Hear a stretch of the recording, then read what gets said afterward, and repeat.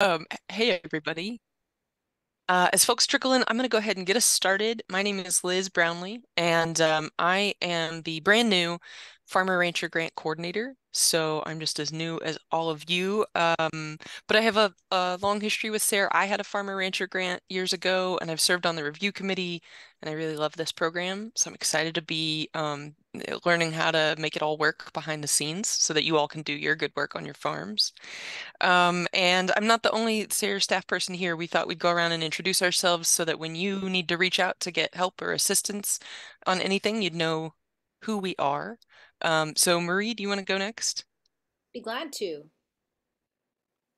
Hi, all. I am Marie Flanagan. I'm the communications specialist for North Central Region SARE. My office is in the Twin Cities of Minnesota. We do not have weather here today. Um, and I am here today um, running the Zoom. So I will be your Zoom assistant if you need anything. Um, and I think for this presentation, we're going to ask that unless it's a question that you need answered immediately, if you can hold questions till the end or put them in the chat, then we'll kind of address questions at the end of the presentation. But if there's a pressing question that you think needs to be answered immediately or concern, feel free to raise your hand or put it in the chat. Thank you. Jean, do you want to jump in? Yes, I can do that. Excuse me.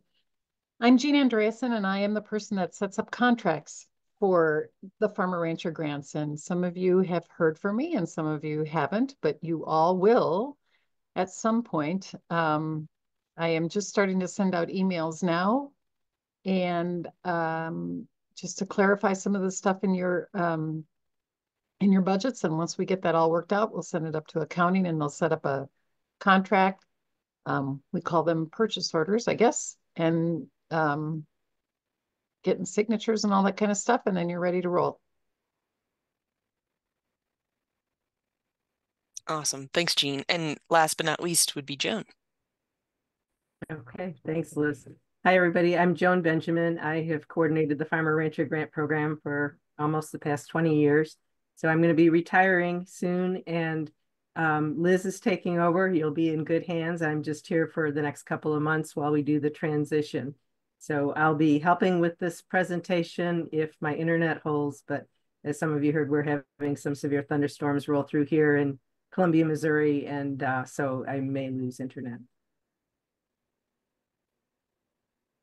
All right. Well, you guys, our plan for today is to bombard you with lots of information.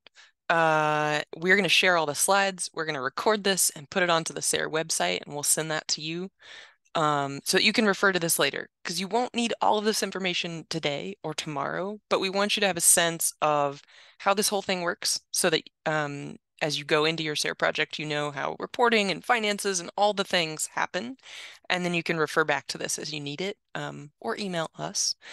So I'm going to share my screen and show you some pretty slides. And there are so many bars my way. Give me a second here.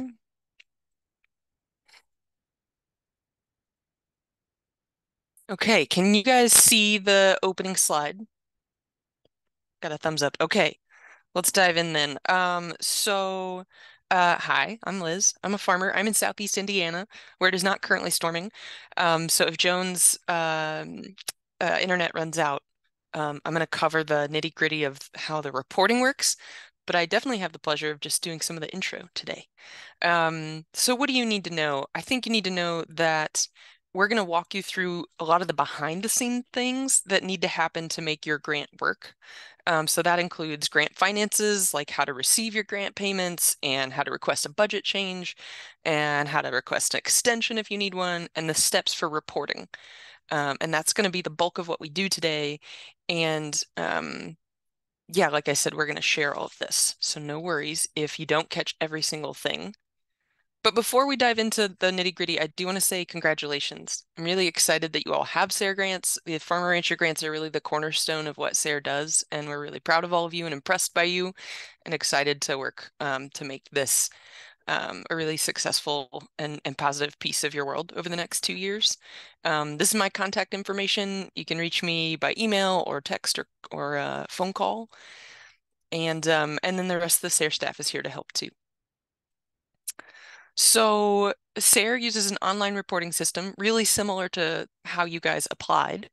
But the thing about the reporting system is the folks who receive grants are the ones who show up on that, and it feeds into our project database, and that database can be used by farmers nationwide to learn from the SARE projects. And so you're gonna provide reports, and that's part of how you're gonna document and share what you're learning. And I think it's worth noting that the database has decades worth of reports from farmers all around the country who have been doing on-the-ground research and applied research and education. And so it's a really neat little treasure trove, or really neat big treasure trove. And so that's why we're going to take so much time to help you understand how to add your information to your report, because we want other farmers to be able to learn from your good work. So that for right now, you do have a listing that's specific to your project, and it really just has some of the basics of your proposal on your project page, and you'll be able to add to that a couple different times during your project. So let's see, if you want to find your project page and maybe share it because you're excited and proud of what you're doing, you're going to need to know your project number. So to show you what this looks like, it starts with FNC, which stands for Farmer North Central. And then it's got the 2 digits of the year you were funded. So yours will be 24. And then it has a unique project number. And so yours are all, I think, 14 something something. And that means that we've funded over 1,400 farmer rancher grants here in the North Central region, which is pretty exciting. What else should you know about that? Oh, you'll also see this project number on a lot of your paperwork, like what you get from Jean. So now you know what it means. So these reports, you're going to provide a progress report each year of your project. Each year it's active. So for most people, that means 2 reports. And one a year in and one at the end of the project. If you have to get an extension, you'll have to do another report. So you have 23 months to complete your grant project, and you can ask for an extension, but we'll get to that later. If you have a 1-year project, which you might, that's totally allowed, you can fill out your just 1 report because the progress report and final report are sort of the same in that case. Let's see. We're going to move on. Okay, so grant finances. You're going to receive grant funds in 3 payments. 50% at the start of the project, 35% after 1 year, after you've submitted that 1-year progress report and it's approved, and then the last 15% when the final report is approved. So that's one thing that's really unique about this grant program is that it's not all just a reimbursement. We give you a good chunk of the money up front, a good chunk of the money partway in, and then the last bit is the reimbursement. Let's see. You don't get that first chunk of money though until you've signed a contract and done all the paperwork with Jean. So be on the lookout for that. It's got to be signed and returned and approved. Because these grants are issued as a contract, I'm reading my notes here because this is important. You will receive a 1099 form for the grant payments. And we encourage you to contact a tax professional if you have questions about how this might affect your taxes. It's always good as a farmer to be saving your receipts and invoices for your own tax purposes, but we do not need to see them. North Central SARE does not want to see them. In fact, those are for you, but we rely on the basic reporting project or process that you'll do with us, where you'll tell us if you spent the money you were planning to and how, and that's all we need to see. And so, in fact, at the end of the first year of your project, when you submit that progress report, you'll update the budget and you'll show what did you spend in year 1 and how much is left for the second year of the project, if you have one. And then when you submit your final report, that'll show all the money spent on the project. Let's see here. Okay, what if your budget needs to change? Changes happen. We understand that. Prices go up. you might find a good deal on one thing, and maybe that frees up a little bit of money for something else that was more expensive. Um, a couple of notes on that though. If the change is $1,500 or more, you will need prior approval. So you would email me and say, hey, I have this big change in my project. It doesn't change the scope of my project, but I need to make this change. And then we would figure that out together. But you need approval before you spend that money if it's a big change, right? 1,500 or more. Smaller changes are generally okay if they're just about, hey, this price of this thing that I proposed, that included in my proposal has changed, or some other simple change. But if you have any questions, reach out to us and ask. When you're submitting your report, your progress report and your final report, there's a part of that that includes the budget, and you'll be able to note, in the notes, you'll be able to note why you made your changes. And yeah, I guess I should just finish that by saying we want you to be successful. And so we want to work with you on budget changes if they're needed. Speaking of changes, what if you need an extension? So grant recipients can request a 6 or 11-month extension. And that's because sometimes things happen beyond your control, like weather, that prevent you completing the project the way you had planned. Um, we'll note that this is called a no-cost extension that you can ask for. And all that means is you're not asking for any extra money. You just need extra time. So no cost, just time. Let's see.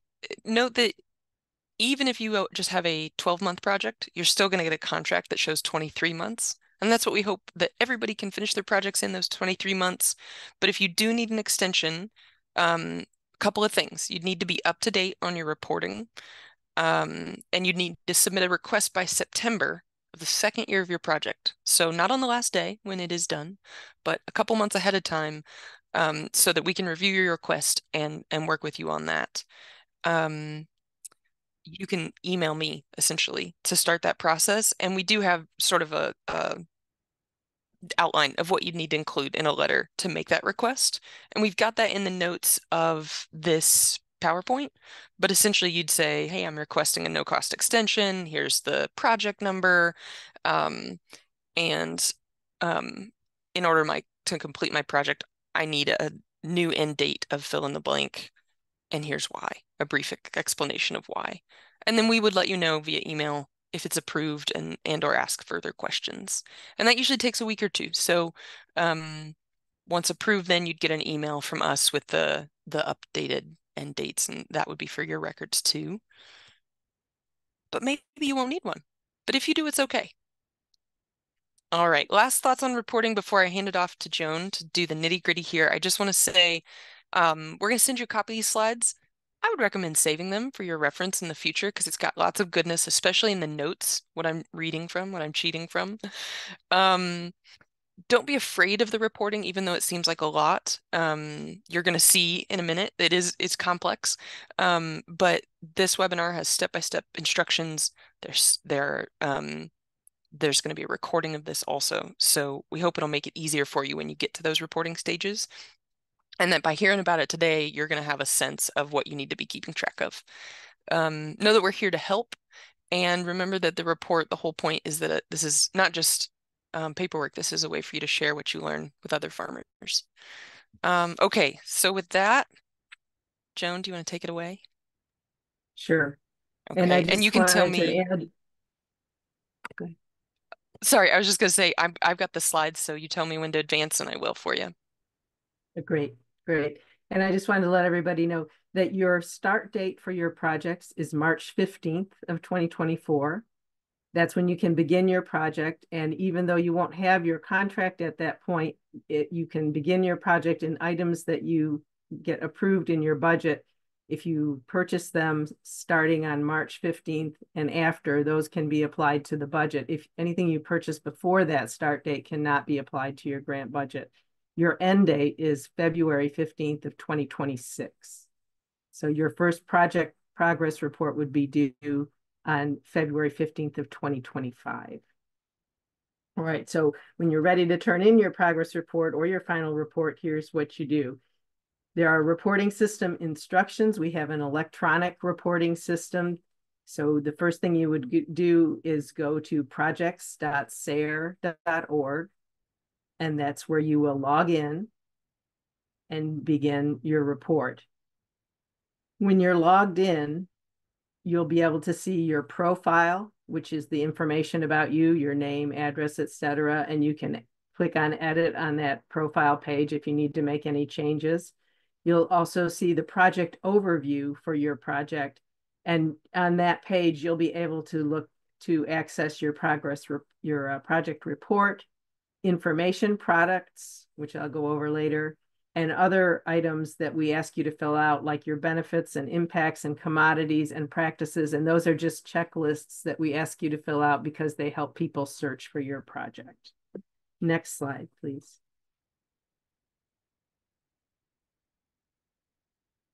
So when you go to projects.sare.org, this is what you're going to see.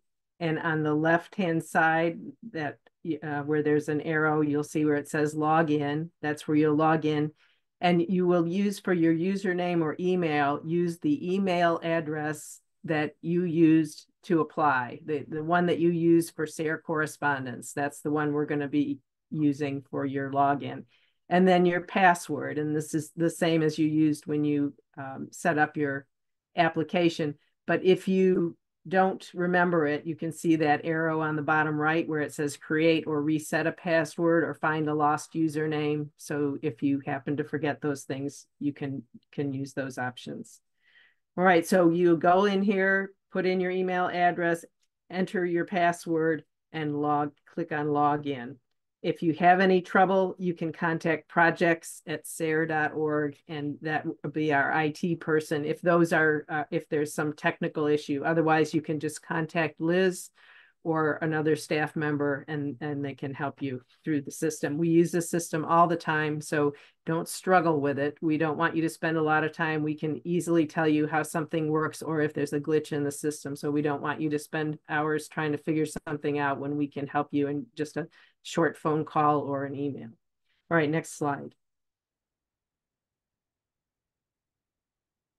So this is called the SARE Grant Management System. On the right-hand side here, you'll see there's the profile, and you can edit your profile if you need to have an address change or a phone number change or something along those lines. What you will see where the arrow on the left is, when you open this up, it's got the project coordinator links. It will show all the projects that are associated with you. And if this is your first one, you'll just see one. And you can click on that, and it will take you to your project. All right, let's go to the next slide.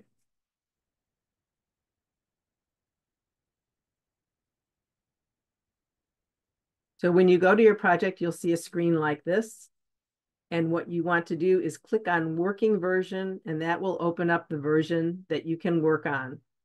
Before you do that, we do ask you to fill out this information down below, which is the benefits and impacts and commodities. And there's also one called practices. And as I mentioned, those are simply checklists that help identify what kind of a project you have as far as the topic area goes, so that people who are searching for your project can find it better.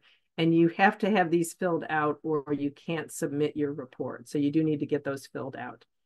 Okay, then go to the working version and click on that.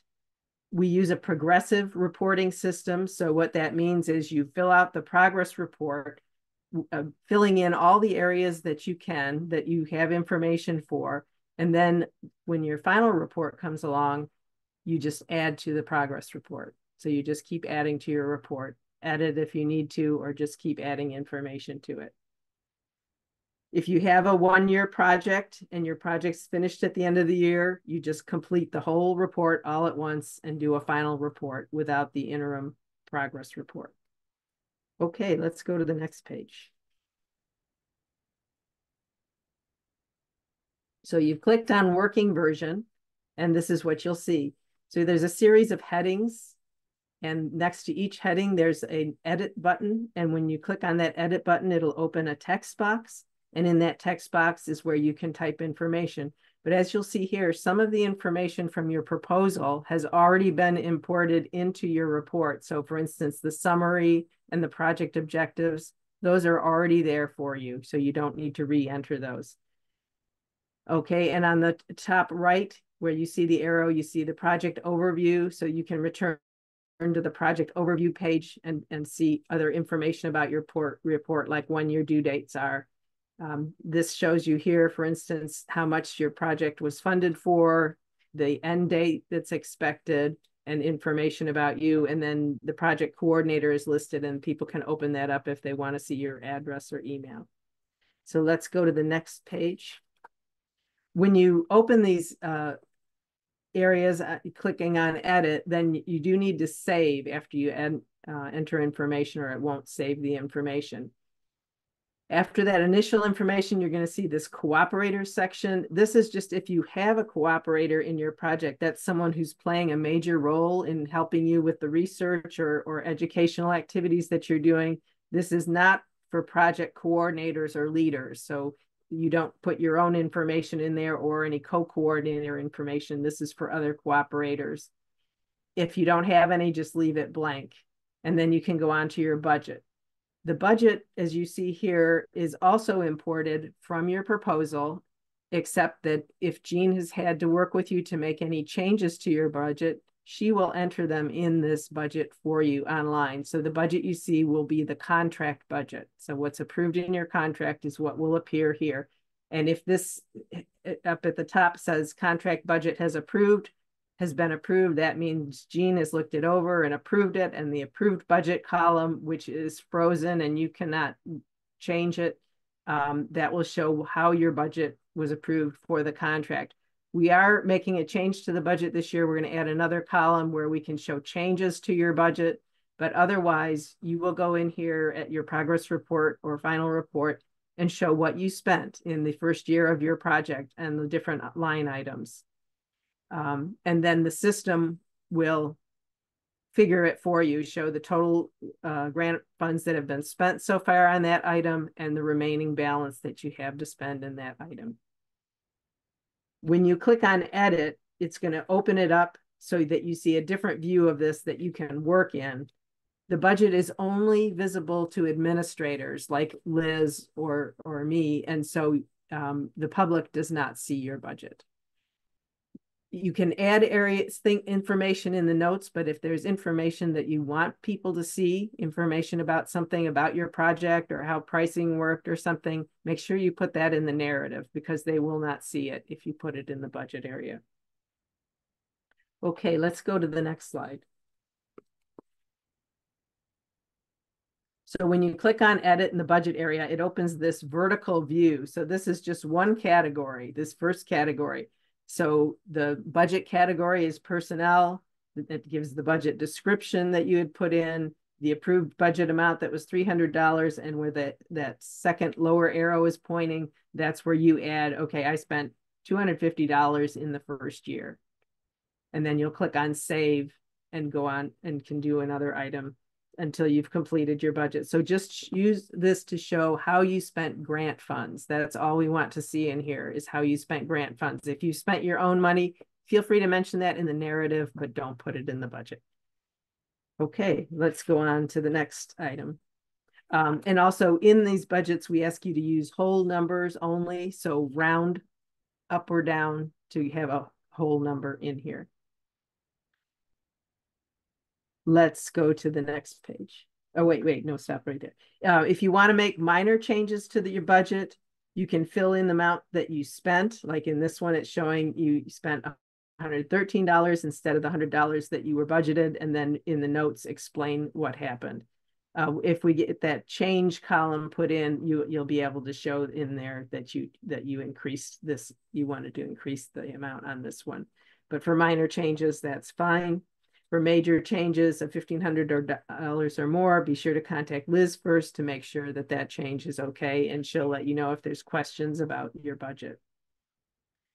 All right, when you're done with the budget, click save, and you see in the bottom left-hand corner, there's the save button. You have to hit save or it won't save your work. Only administrators can add a new budget item, or remove a budget item. So if you have to make a change along those lines, be sure to contact Liz and she can help you with that.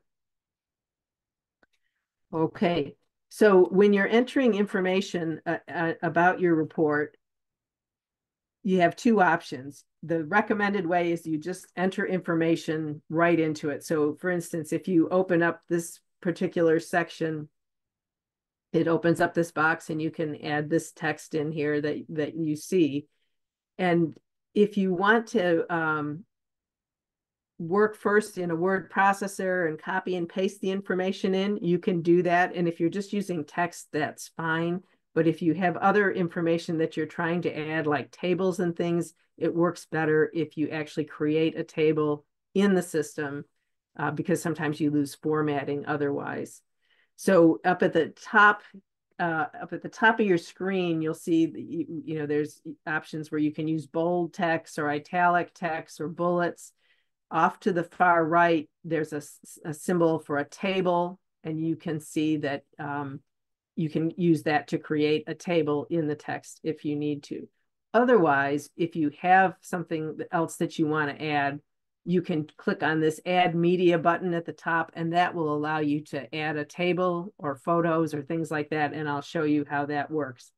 There's also some questions that are just going to ask you for numbers, and you can fill in those numbers. Always be sure to save so it saves your work or it'll just go away. All right, let's go to the next page.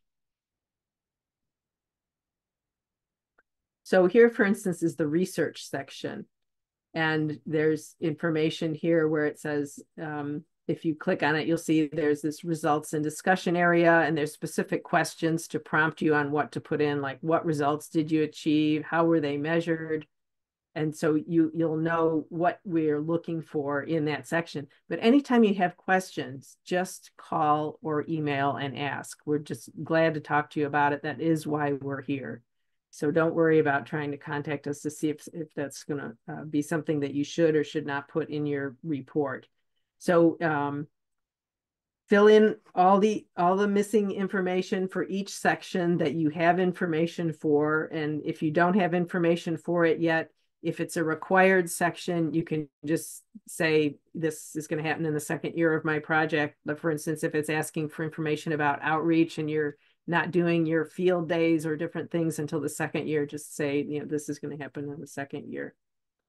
You can see that this particular part has an attachment. So there's just above the arrow, it says experimental layout, and they've added this link, and I'll show you how you can do that.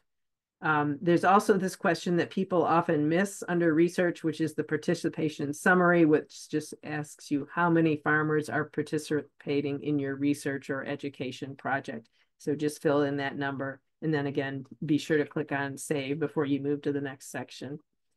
Next slide.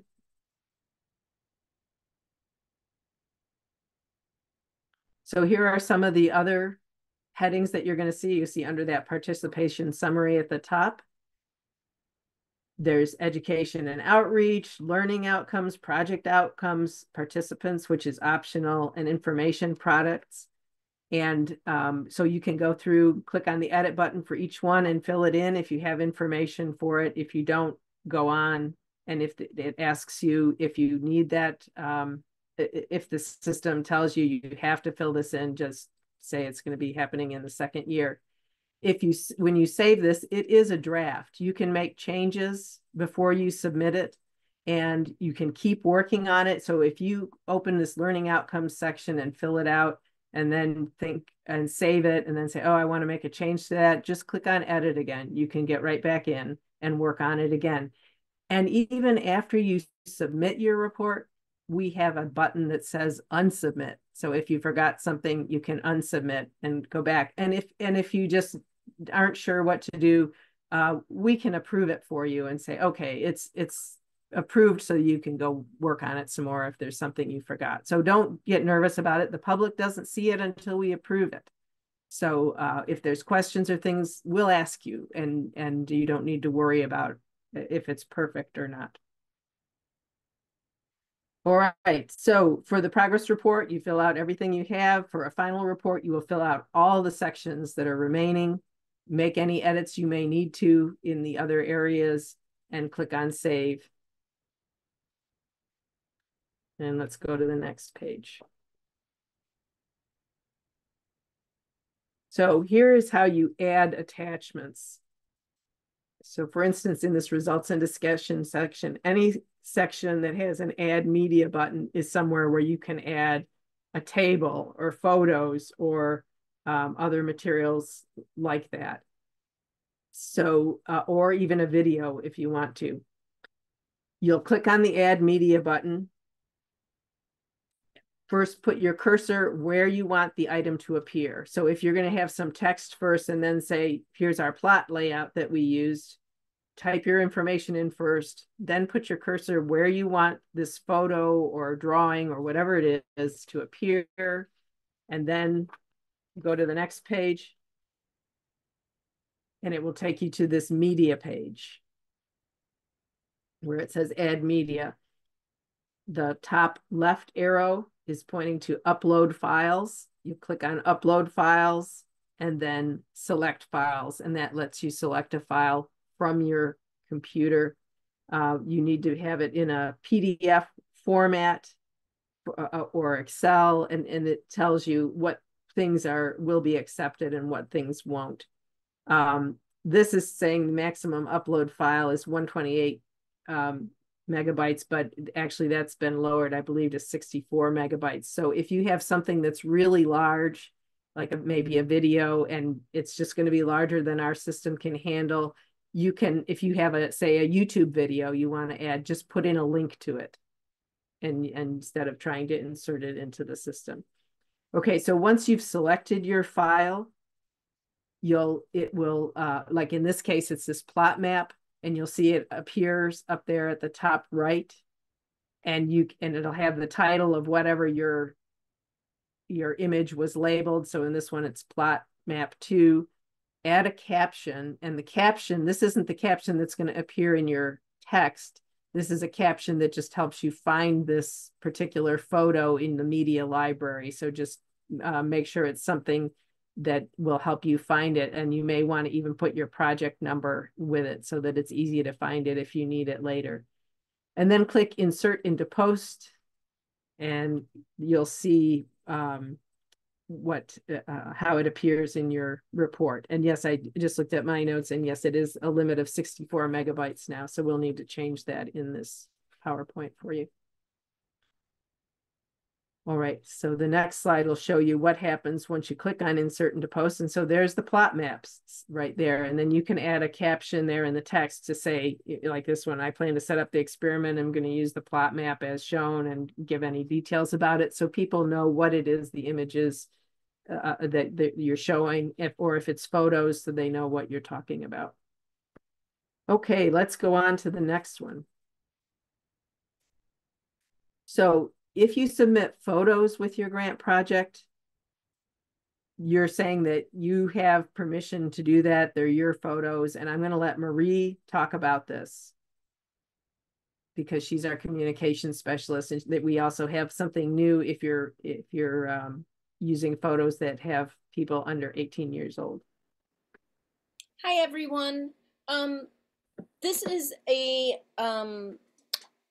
slightly new way of handling photos for our region, and this applies only to photos that have youth depicted in them, just so you're aware. So we certainly encourage you and support you uploading images with your reports. We'd love to see those images of your project and its progress. If you're uploading photos of adults or photos in your field, things like that, there's no additional forms required. You simply check the box and upload the images. This additional form is required if you're uploading images of children. And so the form will be made available to you at the time of uploading the images. It will be made available to you at the end of the month here. I will send you an email about it, so you'll have the form on hand. Basically, it requires that parents consent to you uploading images of their child to our SARE website. So if that's something that you plan to do as part of your project, you would need to have a signed consent form from the parents in order to do that. If you have a consent form already set up for your organization, that will not serve SARE's purpose. You also need to have the form for SARE signed as well. And this is something that we talk to USDA attorneys about. So I think I saw a question in the chat about this. So if you have a consent form already for your organization that you're having parents sign, that works for your organization, but it doesn't work for SARE. So you would have to get this additional form signed if you wanted to upload images of youth to your report. And that's the requirement that we've been instructed to share.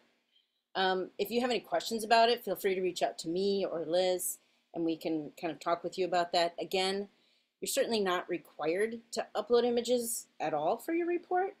We do love to see images, and this form is only required for images that depict youth. Let's look at the next slide and you'll see where you can find this form. So under the information product section, you'll see signed media release forms, and that's where it will be. You'll also see it in the project overview section under information products. So there's a couple different places that you'll find it. And feel free to work on your report throughout the year. So until you submit it, we don't get a message saying that it's ready to look at. But once you click submit, then we get a message saying this is ready to look at and to approve. So if it works for you to work on it throughout the year while you remember things and plop things in there, go ahead. That's perfectly fine. It's your workspace, and that's why it's called the working version. Let's go to the next slide. There is a question, Marie, about if they blur faces. Is that acceptable? I'd have to get clarification on that. I'm sorry, I don't know the answer to that right now. Okay, good. We'll let you know.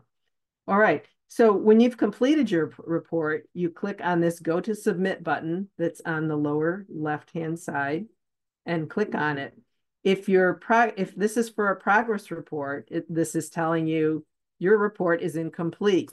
You're missing the description of your operation and your outreach activities. So you can click on each one of those and fill it in. You can click on and add the description of your operation if that was missing, and the outreach activities, like I mentioned before. If it's not going to happen until your second year, the system doesn't recognize that you've entered outreach activities. It only recognizes that you entered something. And so you can just say, we're going to conduct our outreach in the second year, and that's fine. And then in the final report, you can add all your outreach information. If instead this was the final report, you can look below and it says for the final report, you're missing your research results and discussion and the number of farmers and ranchers participating in the research and the number of farmers and ranchers participating in educational activities. But if you're working on a progress report, you can just ignore what's missing for the final report. It's just the system telling you what areas are still blank. So once you fill in any areas that are missing and save, then you can click on Go to Submit Report again, and you'll see the next page. And then it once again asks you to click Submit Report. If it's your final report, click this box that says this is the final report. If it's a progress report, don't click the box. But you know, these things are not mistakes that are going to have any impact on you. If you click final report and it's a progress report, we'll just ask you, did you really mean this to be a final report? And you'll say no, and we'll unclick the box. So these aren't things you need to worry or fret over. So then it's kind of asking you, basically, are you sure you want to submit it? So you click submit. And then it says, after submitting, you can't edit the report until an administrator looks at it. So click submit report and you've turned it in. And let's see the next page. Then if you happen to remember something after that, there's an unsubmit button, like I mentioned before. So you can just click unsubmit, add whatever it is you forgot to add, and then click submit again. So that's perfectly fine. And that submit just sends us an email saying this report is ready to be looked at right now. So we'll let you know if we have any questions. And feel free to ask questions anytime, and good luck with it. Any questions from anybody?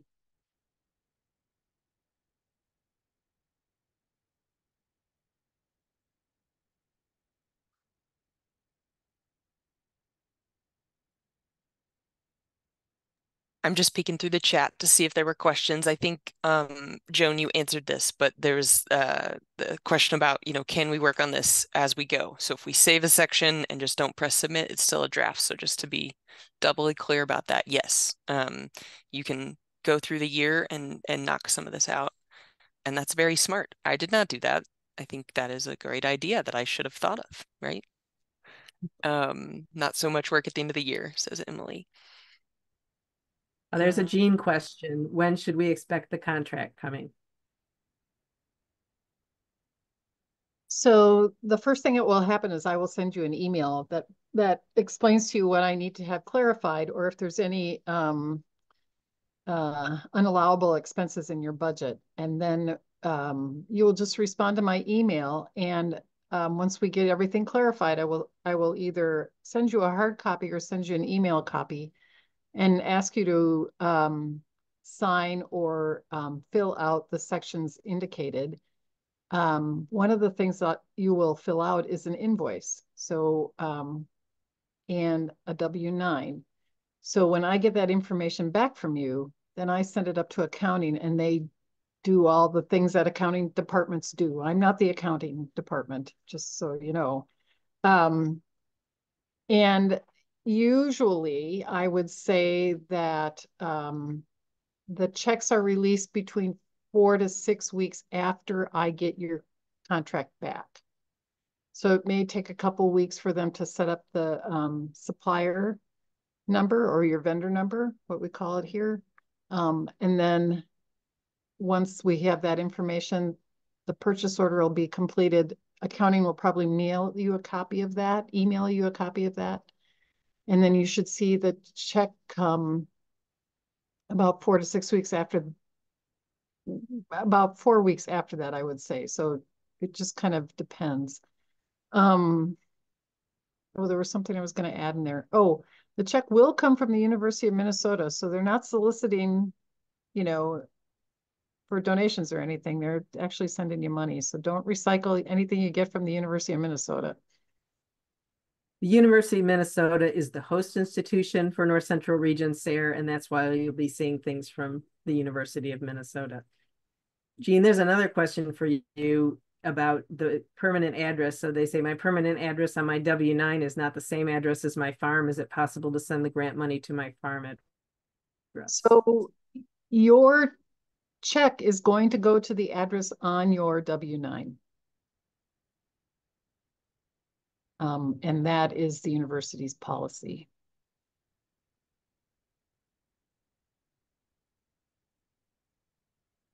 And here's another financial question, and then we're going to get to Emily, who's got her hand up. This person asks, is it common practice to get a bridge loan with the contract to be paid back with the funds? That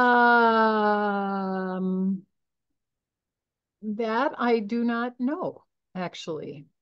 So I know as someone who has had a value-added producer I'd grant, say it's not. I know that that's common for that grant program. I've never heard of anybody doing it for our grant program, but that doesn't mean that it hasn't happened. So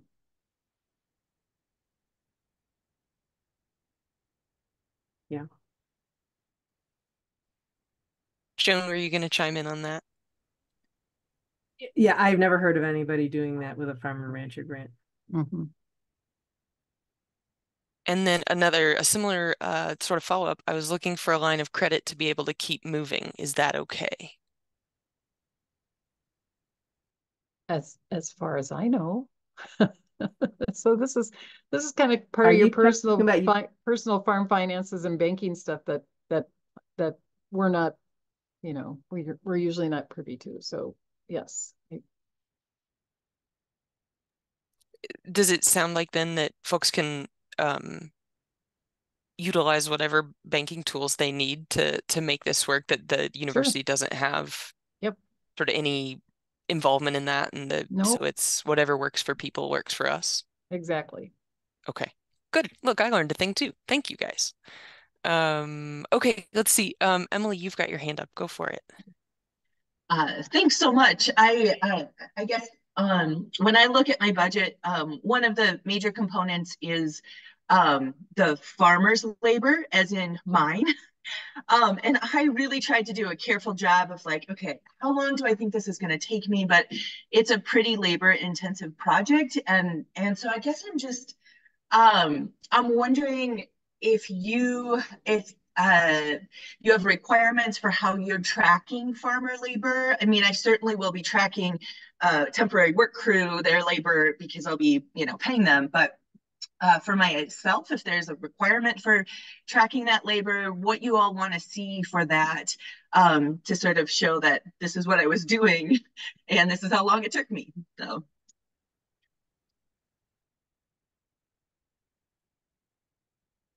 Well, I think technically that's a Joan question because so I do not when you guys submit your budgets as part of your report, it's the farmer rancher coordinator, so Joan or Liz, that reviews your budgets. Once I get your contracts in, you probably won't talk to me very often afterwards, if at all. So your questions will probably be directed. If you were to call me, I would probably direct you to Liz or Joan. unless Joan you and just want to talk about fly fishing, in which case you should talk to Jean right. all day. Then you can talk to Um, me all day. um, okay, I will say that this is my eighth day of work, so I'm not for sure. But uh, in the same way that we don't require receipts for money spent, I would guess that there's nothing that we need to see on how you spent your time. If you say you spent that many hours, we trust you. I will ask Joan specifically, in case I'm wrong, but um, I think that one thing that's really special about the farmer rancher grants is that they're farmer driven and that what farmers say is the way Jones described it to me is like people are honest to a fault. Like she's had someone try to return 3 cents or something like that in the past. And so I would say, don't worry. We know you guys are doing this in good faith. Okay, Joan here. I'm back by phone. We lost internet. So if you have a question for me, let me know. Yeah, Joan, that's awesome. We did have a question. I did my best to answer it, but I'd love your answer to this. The question was essentially, the person did her best to estimate how much of the farmer time would be required. Do they need to keep track of that using any certain system or report the actual number of hours spent for our purposes? The only thing you will have to do is in the budget, show how many hours you spent. So if you said you're going to spend 20 hours, if you spend 20 hours, that's fine. If you spend 30 hours, you don't need to tell us you spent 30 hours unless that's going to be helpful to other farmers or ranchers. So if you can say, I thought that this happens all the time. These take much more time than you ever anticipate. So if you're doing something, maybe you're working with a new type of rotational grazing system and you discover that it's taking much more time than you thought or much less time, that's important information for the farmers and ranchers to know. So then we'd love to hear about it. And you might be tracking that anyway because you're trying to figure out how much is this saving me labor or isn't it? But as far as the budget goes, if you spent if you spent 20 hours, that's fine. Just put in the budget you spent the 20 hours and you likely spent more, and that's okay. You don't have to tell us you spent more. If it ends up that, well, you thought you were going to spend 20 hours, but something changed and you only spent 5, then you may want to move some of those funds to another budget category, and you can contact Liz and see if that's okay. If it's depending on the amount of the money. If it wasn't a lot of money, you can just move it to another category like materials and supplies if something costs more. And that makes me think of one thing that I think we didn't say today. So important clarification. Totally fine if you have to shift things around because there's a price change or something like that. But note that you can't get additional funds than what your budget was approved for. So if you have some sort of change, we completely understand and we can work within that, but it's working within that original budget that was in your proposal and what will be in your contract specifically. So maybe that was implied, but good to say. Are there other questions?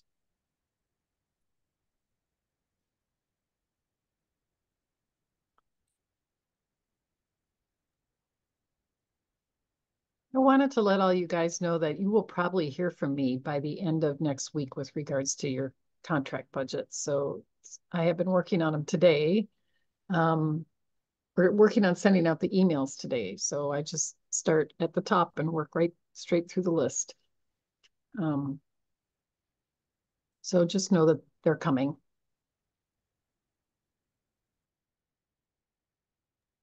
Okay, well, I think we should say adieu for now, but we are here. Just let us know when you have questions. We're so excited for your projects, and we're here to help. And I'll just let you know this is being recorded, and